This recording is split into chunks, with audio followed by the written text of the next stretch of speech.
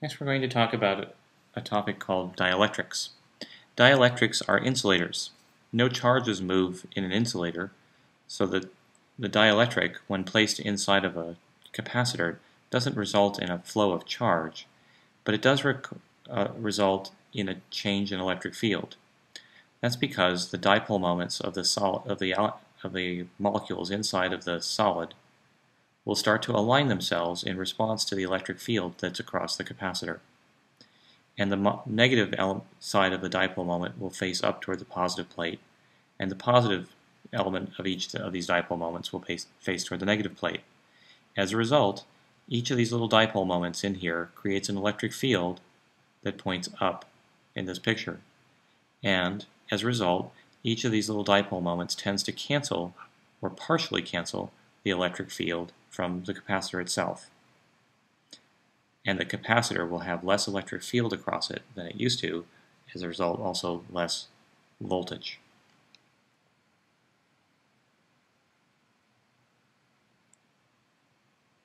The capacitance across the capacitor will be a number C prime that's equal to some constant kappa times the original capacitance before we put the dielectric in. That's because we want voltage to drop when we insert this dielectric, or at least that's our intuition of what should happen. And because Q is equal to CV, and Q is the same, for voltage to go down, then the capacitance has to go up. This constant kappa is called the dielectric constant for the particular material that we're inserting. Kappa is equal to 1 for pure vacuum.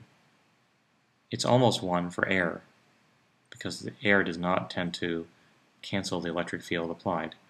It's about 1.0006. However, kappa can be a very large number, like 3.5 for something like paper, or 4.5 for oil.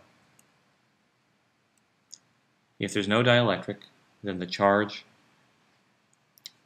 will equal some original capacitance times the original voltage.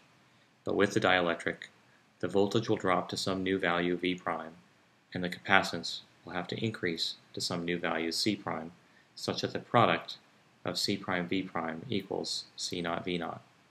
And that's why C prime has to go up in order for voltage to go down.